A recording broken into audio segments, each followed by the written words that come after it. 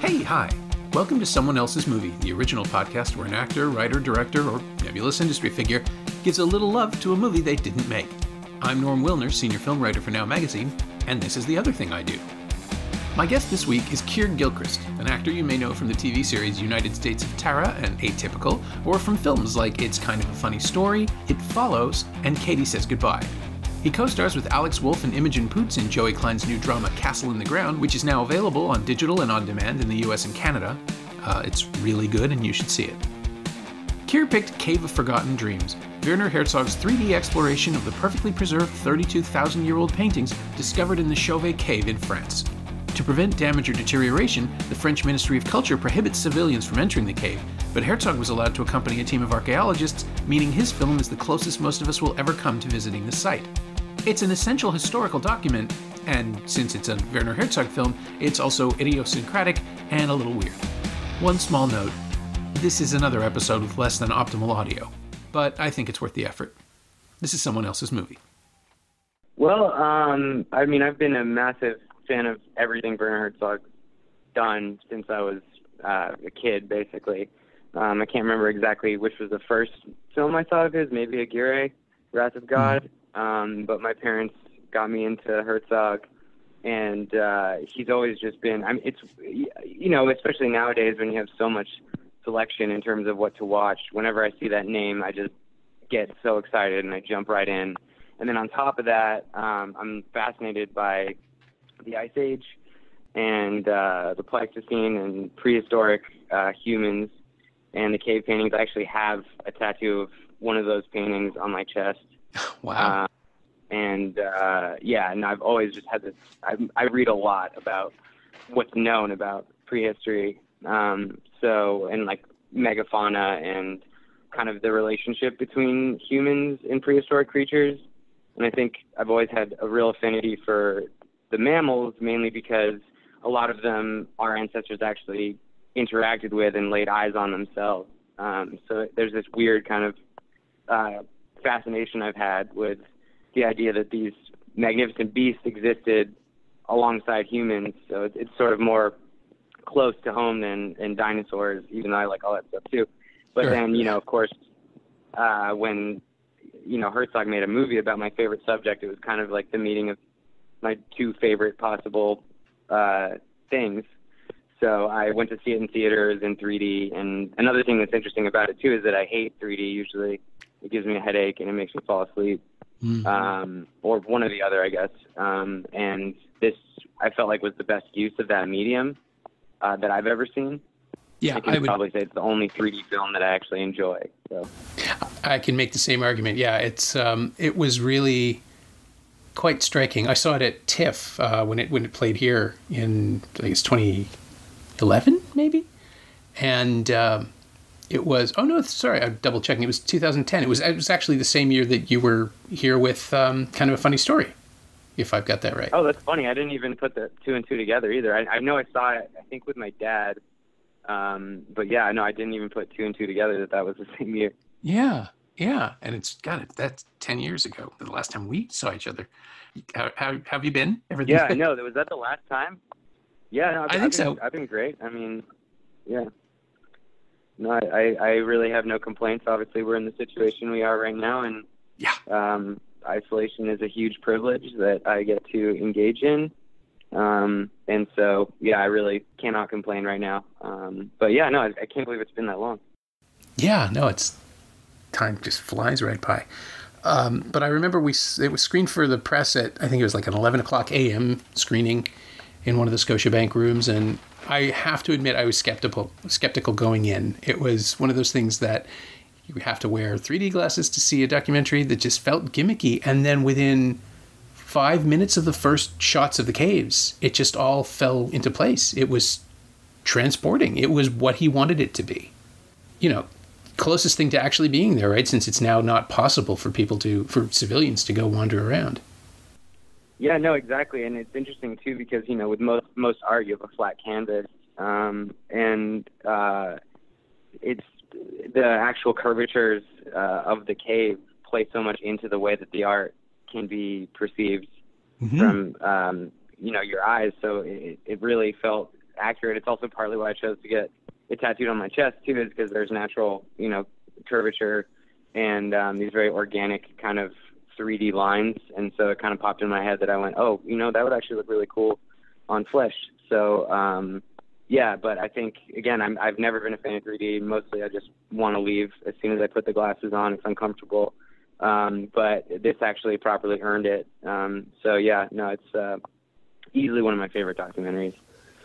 And it's an eccentric documentary, too, because as much as the showcase of the caves is the reason it exists, Herzog's going to be Herzog, and he can't not insert himself. It feels to me as though his focus is such when he's making a movie that his mind wanders in the most interesting ways. I love waiting for the distractions and the digressions in his films, just because, as important as the subject is, the only time I think he's in recent years that he's stayed all the way through on point was Into the Abyss, where he was, the material is so somber and serious that there's simply no place for him to wander off.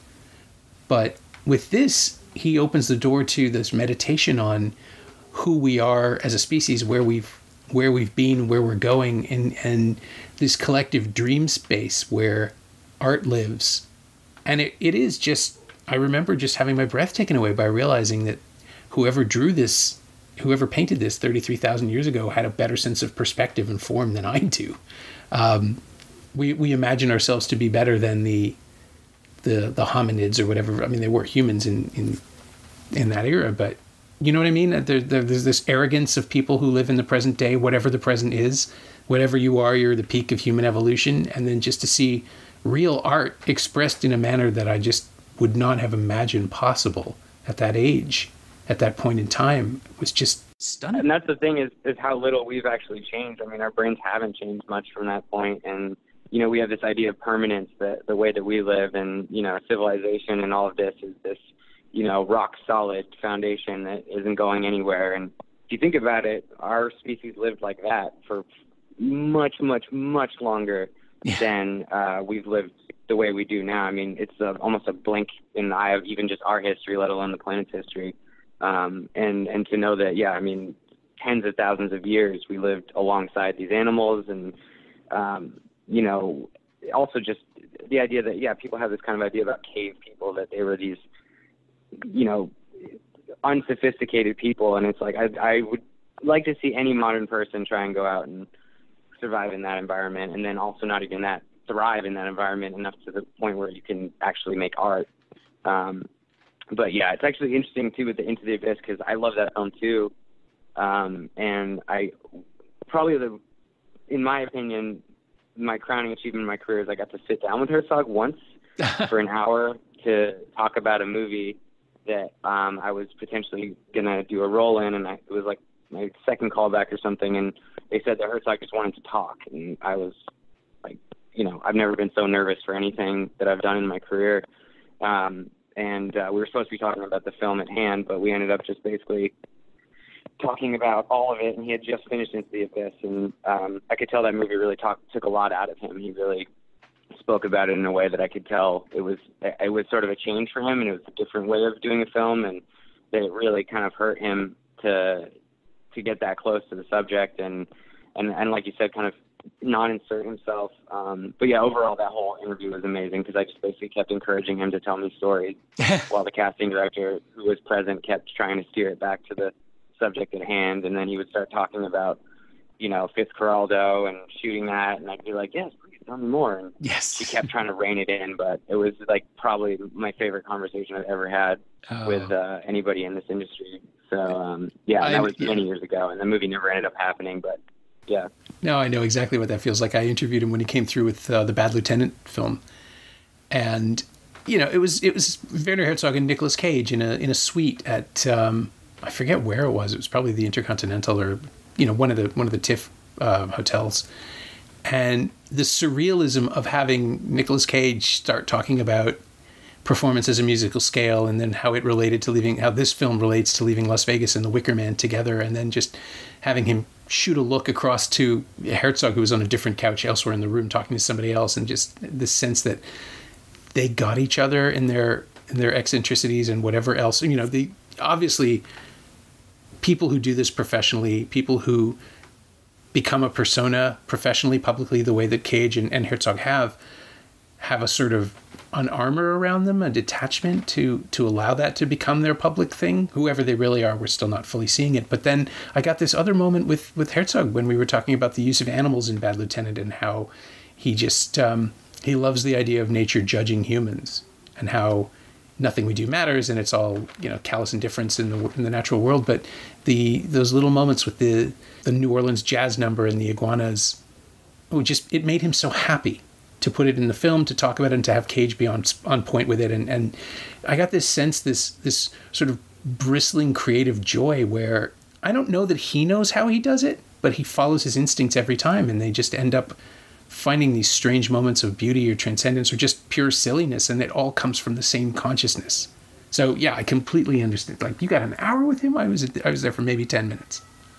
Yeah, I mean, I got an hour, and I mean, we kind of talked about the film we were supposed to be potentially doing, but it quickly just took a turn, much like his films do, and it kind of just sidetracked, and we just started talking, and which is also valid. I mean, that's part of the point of a general meeting too, sure. Is to see if you get each other, and I think he appreciated that I appreciated the things he had to say, and then how could I not? Because it was just the most hilarious, fantastic stories. But there's just something, and there's this weird calming thing about just even hearing his voice recorded, yes. And then to hear it in real life, it's like, I don't know, it's just very relaxing, and I don't know, it's just it was a very surreal moment for sure.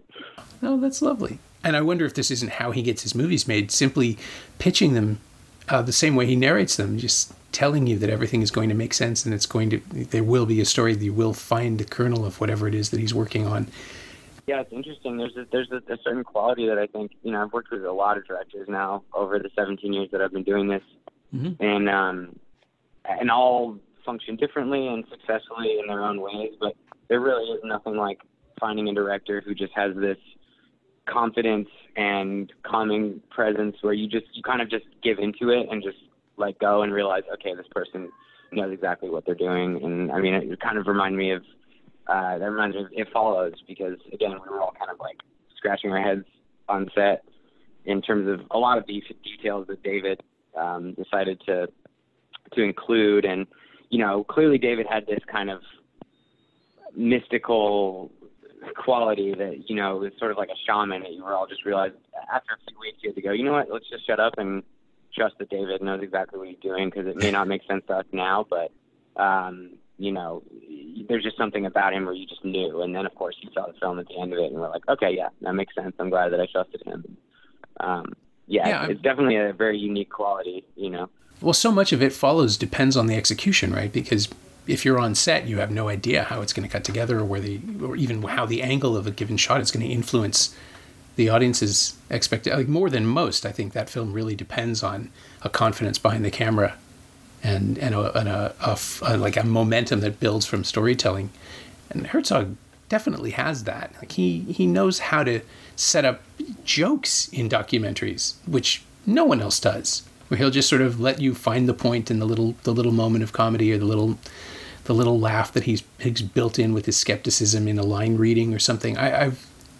That's an almost alchemical aspect to his filmmaking, where I've wondered often how people discover him now, because he's become a sort of cult figure. I mean, obviously, just the fact that he appears in Parks and Rec in its final season means that there was a sense that enough of America would get the joke of this strange man popping up and being silly, and then casting him in The Mandalorian, which sounded like a huge leap, but actually made perfect sense.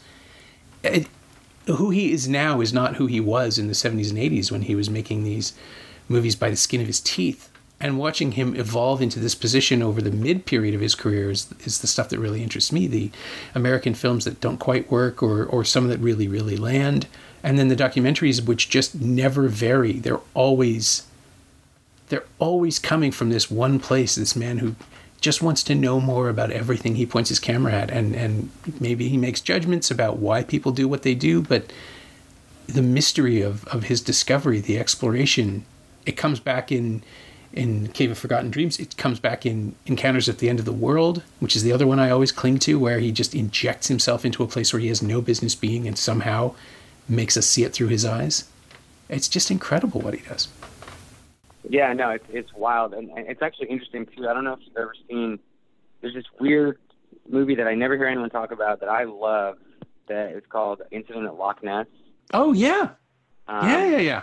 And he's playing himself in the film, and that whole film is such a weird, I think, overlooked, strange, meta kind of thing that like it's a weird monster movie that's really just about Herzog, but it's not directed, and it's like. I don't know, he plays himself and it's like a caricature of himself, but then it kind of makes you question, is that what he's doing all the time in public? Oh, yeah. Or is that truly who he is? And, I mean, I think even just the bravery to make that film, how many directors can say that they decided to say yes to playing themselves in a weird monster movie that blows open all these, rumors about his previous career. And I don't know, I've just been so fascinated by him. Everything that I've seen that even is attached to him, even if he didn't produce it or write it or whatever, it's just always an extra layer. It's just always makes it more and more interesting. Yeah, I reviewed Incident at Loch Ness when it came out, and it was one of those things where I could not explain it to anybody. I was just saying, no, you really just, if you have any interest in this, you should go see it. And I wonder now, it's been 16, 17 years, maybe enough time has passed that it could resurface in some edition where people take it absolutely seriously, because there's, other than that one really obvious shot of an effect, there's nothing that says that it didn't happen. Like it's so strangely credible. I can imagine a Blair Witch situation happening around it. Yeah, I mean, I remember just seeing it, being blown away, probably watching it 10 times or so, which I do. I'm super picky, but when I find something I like, I'll watch it over and over and over again. And then, just having found almost no one since then who has seen it, at least in my general, my immediate circle, really haven't ever found anyone that knows about that movie. But I think it's such a special little weird gem. And, it's cool that you actually reviewed it.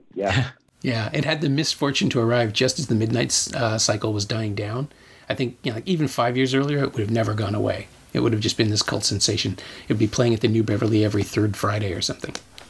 Yeah, no, I think, like you're saying, maybe there is room here for some kind of resurgence. And I think it's interesting because as streaming has made stuff, content so much more accessible for people, I've noticed people's tastes kind of changing, and people who maybe didn't see many more films than a few a year that were, in cinemas at their local Cineplex or that's a Canadian thing. But all of a sudden I think people's tastes have really changed and kind of evolved. And I think people that wouldn't have before can all of a sudden kind of really understand how special a movie like that is. Yeah. And the sense of discovery, I guess I keep waiting for it. It hasn't really happened where everybody's sort of retreating back to comfort food and familiar stuff. Maybe we got to wait another month before it gets really experimental. But it's exactly the sort of film that would benefit from being passed around in the darkness, like just this link that shows up in your inbox and you have a movie to watch. I don't even know where to find it because I know my dad had gotten a DVD whenever it came out, and that's the only copy I've ever had. But I agree with you. I think there's a lot of, which I understand, it's a traumatic experience for everyone, and people want to just go watch, popcorn stuff and rewatch things. And I mean, I think we're all guilty of that to some degree. Sure. But I think it is interesting. I think it might be a good time for people to challenge themselves more and really try and explore what's out there, because again, there's really nothing stopping you. It's like, but I get it that everyone's pretty stressed right now. And, but personally speaking, I actually find it more relaxing to get into kind of obscure and maybe hard to watch stuff. It actually makes me feel better about my own situation. It's the same kind of with music. I've always really liked sort of challenging music to listen to. And so a lot of my friends will be like, oh, I've just been, listening to this album on repeat that makes me feel good. And I've been like, I've been delving into the depths of depressive black metal and, obscure whatever, like stuff like that. But that's just my own thing. It makes me comfortable. So I can see the appeal. I mean, I totally understand the retreat to comfort stuff, which is exactly what I did. But yeah, we should all be doing that right now. You're right. It's a good use of the time we have. Yeah, I mean, it's definitely easier said than done, but I've definitely found myself, at least setting aside half a day here and there and going like, okay, let's do a little exploring until 5 p.m. or whatever, and then I can go back to, listening to and watching the things I want, or, I mean, like, even I've got a big bookshelf in my library, and I'm like, okay, now's the time to get through. I've been collecting books that I haven't, like that book there has been sitting there for 4 years, still haven't cracked it, time to plow through it, and then see how much of this I can get done, at least with my first half of the day or whatever, and then towards bed I can just, whatever, hang out. But when was the last time you revisited Cave of Forgotten Dreams? Do you get back to it often, or is it something that you hold in reserve? I think I've probably seen it 6 times. Again, it's kind of, for me, it's just one of the perfect films. It kind of satisfies multiple fascinations of mine, but I think the last time was when I showed my girlfriend, because she wasn't unfamiliar with Herzog stuff. So when we started dating, obviously we were showing each other stuff, and I had to show her a bunch of Herzog. So I think that was the last time. So maybe like 2-3 years ago, the last time I watched that film. How did it play for her? Did she enjoy it? Were you able to share anything? Yeah, totally. She was down. I mean, again, maybe she's not quite as obsessed with the Ice Age as me, but she definitely, enjoyed it, and I think has, really loved all the Herzog stuff I've shown her. But I think, the fact that it's a realm of interest that doesn't necessarily appeal to her, and she was still engaged, I think says something too about his ability to tell a story. Because for a lot of people, I mean, I start talking about these subjects that I have these weird fascinations with history. I read a lot of history books, and I try and explain these things to people, and I see sometimes people's eyes glaze over, and I totally understand that. But it's almost like, well, hey, listen, I know I'm not really selling this, but let Herzog explain it to you, and I'm pretty sure it'll change your opinion, and you'll find something there. So, she really liked it. No, that's good. I mean, it's true. He is a great guide to things, just in general, even if it's...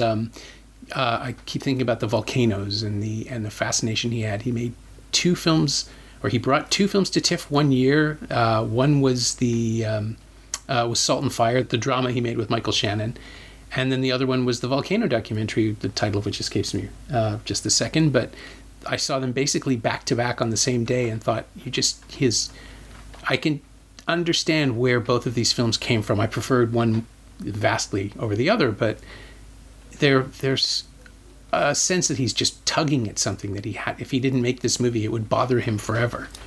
And you get that. Yeah, I agree. I mean, I'm not even.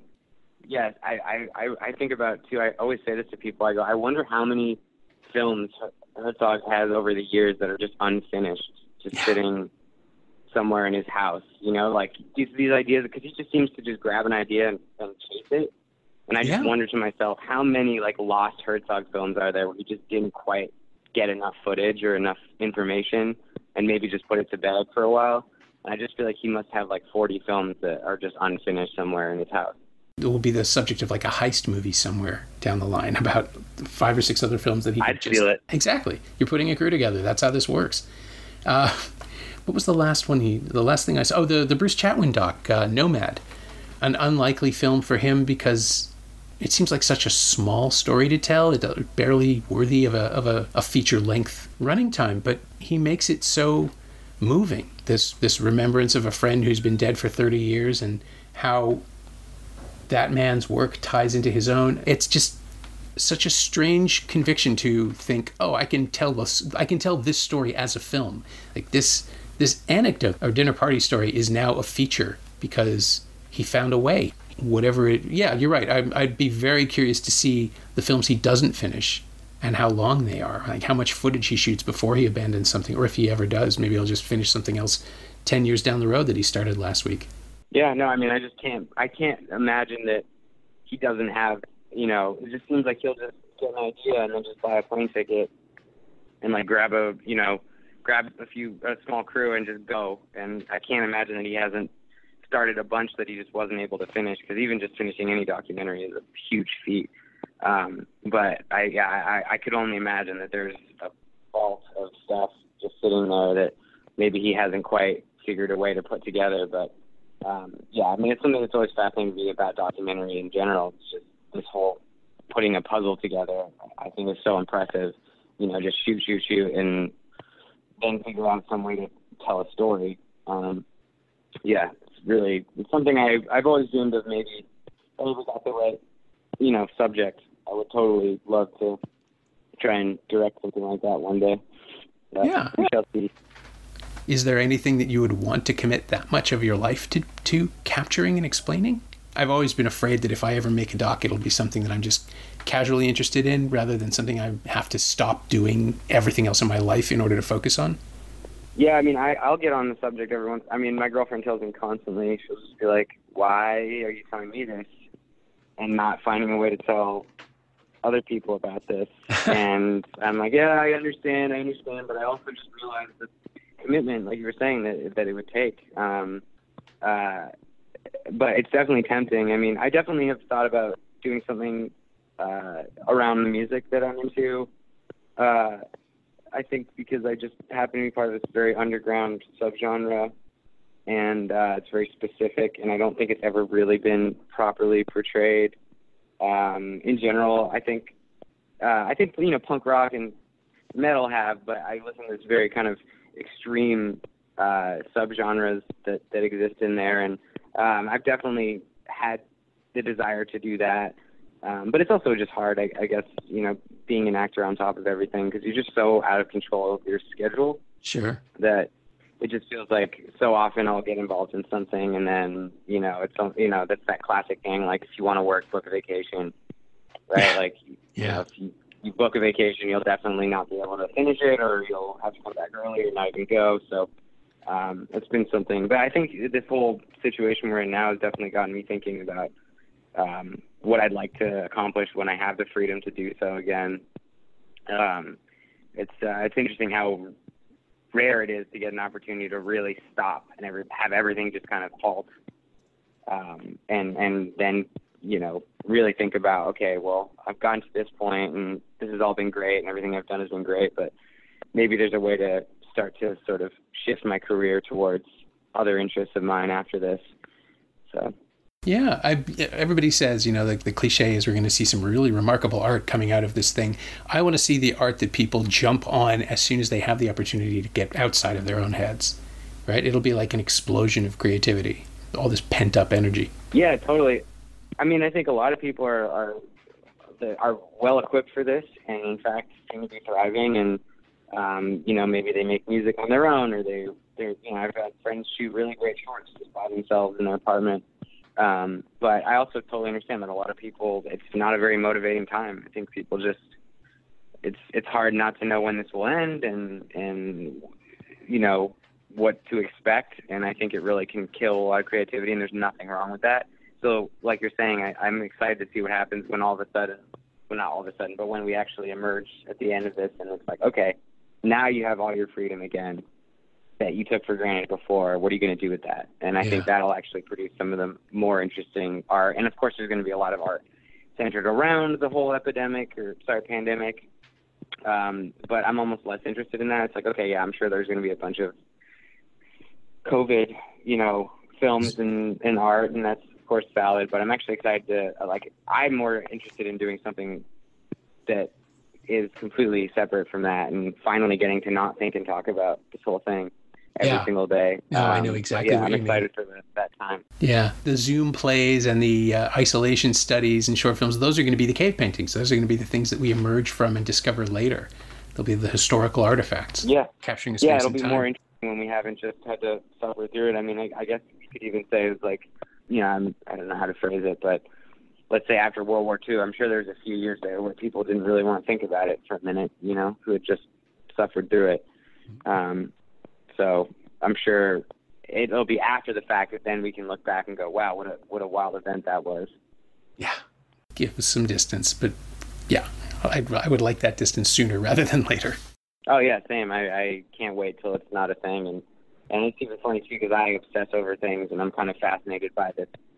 Subjectively, just I've never seen anything like this in my life, so I've just been following everything. And my girlfriend is a saint for having to hear me talk way too much about it, because I'll get lost in articles and this and that. And hopefully there won't be a day, I'm sure, when this will be a memory. That'll be nice. Until then, we have everything we have to distract us. So to that end, I guess, speaking in terms of what will be coming from you after all this is over, I think the answer is going to be more Herzog than the film specifically, but is there anything from this particular film or Herzog's body of work in general that you will use or steal or as inspiration, borrow, or work forward in your creative pursuits? Is there something in your DNA from this movie? I mean, yeah, I think again, like I said, I have aspirations to possibly do some kind of documentary. And while it obviously wouldn't be on the same subject, I think I will always use him as my main inspiration for anything of that ilk that I go for.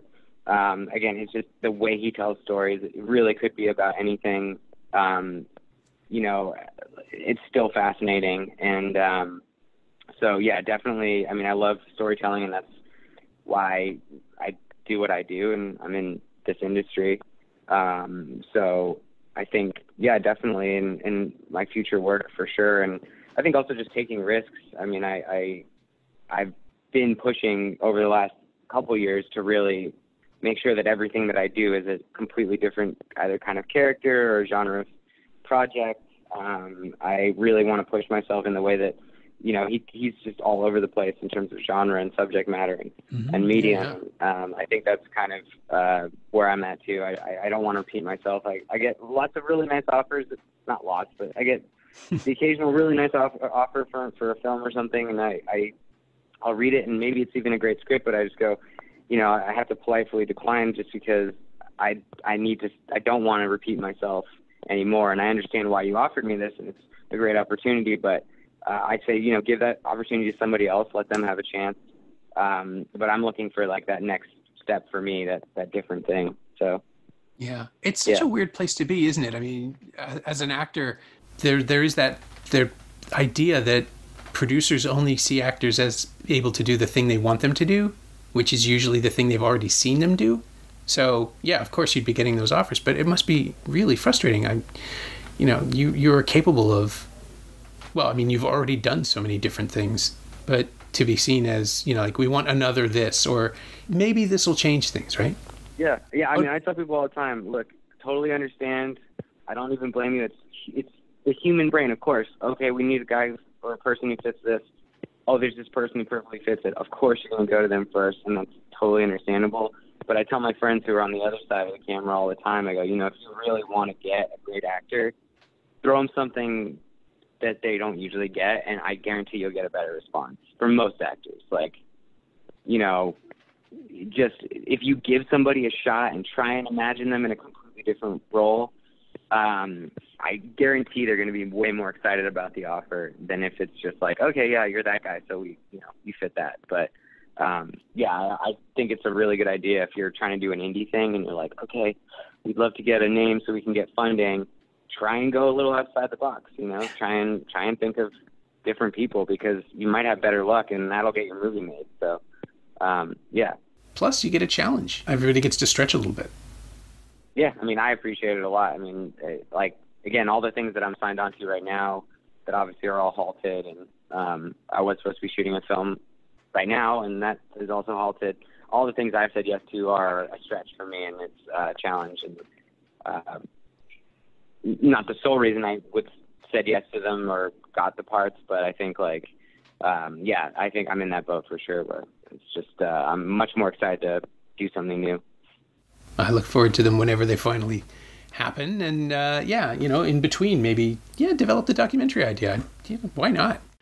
Yeah, I mean, it's definitely easier to do on a small scale. I think that's the thing, too, is right now, obviously people are working very hard to figure out how we can safely accomplish shooting things on a relative scale to what we were doing before. But, something like a documentary seems much more doable with the situation, or even small-scale stuff and little indies and stuff like that. I do think that is kind of cool, in my opinion, that those things actually seem much more close at hand than these big, giant Hollywood movies.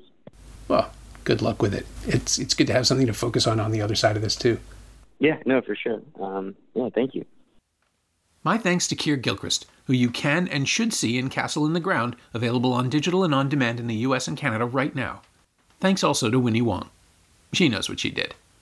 Keir's not on Twitter, but you can find Cave of Forgotten Dreams on Blu-ray and DVD from MPI in the US and Kinosmith in Canada.